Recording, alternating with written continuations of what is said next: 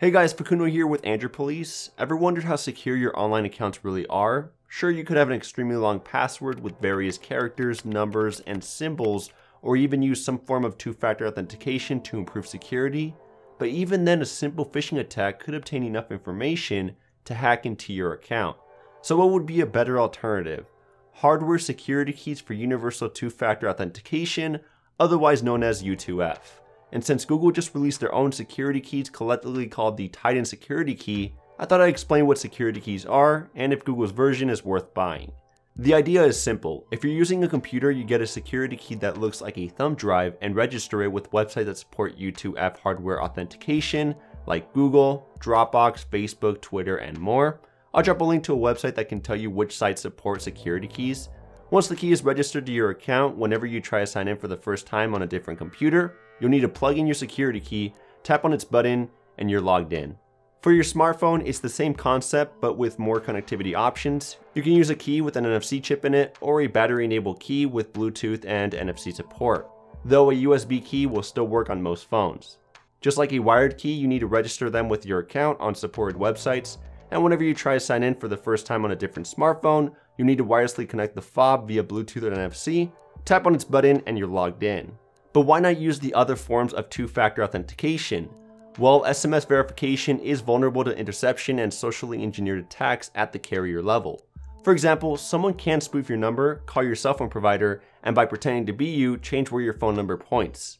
App-based code authentication such as Google Authenticator, LastPass, or Microsoft is a bit more secure, but it's still vulnerable to phishing attacks. And don't think you'll ever fall for these tricks. A well-designed email or website with a deceptively close design and link can fool anyone if they're not paying close attention. If you want to see how social engineering or phishing attacks work, then click that eye in the right corner to watch a video by Feitian where they explain these hacks in more detail. Lastly, verification by using another phone is not an option for everyone, since some people don't carry around or own two smartphones. So jumping back to security keys, on top of being secure, hardware security keys are usually cheap, so if you accidentally break or lose them, they're not going to cost you a fortune to replace. They're also really small, around the same size as a regular key, so you can put them on your keychain and take them with you wherever you go. You only use them on your first login for new devices, so you won't need them for every login, and some keys are even waterproof since they have a sealed design, like some USB-A models. Google's 85,000 employees have been using hardware security keys for over a year now, and in that time they haven't encountered any successful phishing attacks. Perhaps as a result of that, Google decided to release the Titan security key for sale. So far it's been marketed toward Google Cloud customers, but anyone who wants to can buy the bundle for themselves, though it does cost around $50, which can seem a bit pricey. In part, that's because they sell two keys in a bundle. One looks like a flash drive with NFC, which is more ideal for a desktop, while the other one is a wireless battery-enabled key with a micro USB port, Bluetooth, and NFC support. That one is a better option for your smartphone or tablet. The only difference between the Titan key and a random security key that you can buy off Amazon is that it's Google branded. There are no major software differences. But if two companies were selling the same product at the same price point, I would go with the brand that has a better reputation, especially with security. The only problem is everyone and their mama is trying to get one right now, and the Titan key has been backordered till November. You know, I can't wait that long, so I went with the key by Yubico off Amazon.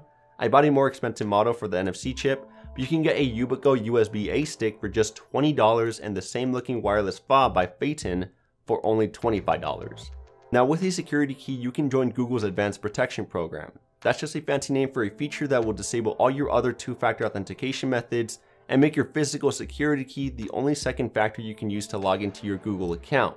In other words, with Google's Advanced Protection program, you can only log into your Google account with your password and your physical security key.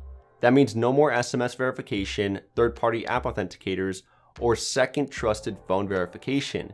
And it will make it harder for someone to get into your account with the account recovery process. So enrolling will tremendously enhance security, but it will be annoying to set up at first, since every device that is associated with your Google account will be immediately logged out, and Google wants you to log back in on each device with your hardware key. Plus, in the Advanced Protection program, you can't use third-party email apps for Gmail anymore, you can't use Safari as your default browser since Apple doesn't support U2F, and there may be other apps or services that also don't support U2F since it's still a fairly new concept. And make sure you don't lose those keys or you'll have a hard time getting back into your account. It's definitely not for everyone, and thank goodness that it's an optional feature. Google's Advanced Protection program is more for high-value accounts, someone who may be more vulnerable to cyber attacks such as a politician, celebrity, or journalist. For your average Joe, it's not as necessary. In conclusion, the best way to secure your accounts, Google or otherwise, is with a security key. There are various ones to choose from, they aren't very expensive, and they're small in size to stick on your keychain. Definitely purchase one if you believe that you have a high-value account, or if you're in a position that makes you more vulnerable to attacks. Or just get it if you're interested in trying out hardware two-factor authentication. I'll drop a link to Google's Titan keys and a few other options from Amazon if you don't want to wait a whole 2 months for Google's version. Either way, that's it for this video. If you want to learn more about Google's Titan security key, I'll drop a link to Ryne's review over at Android Police. Make sure to subscribe for more awesome Android content. Give this video a huge thumbs up if you enjoyed, and I'll see you guys in the next one.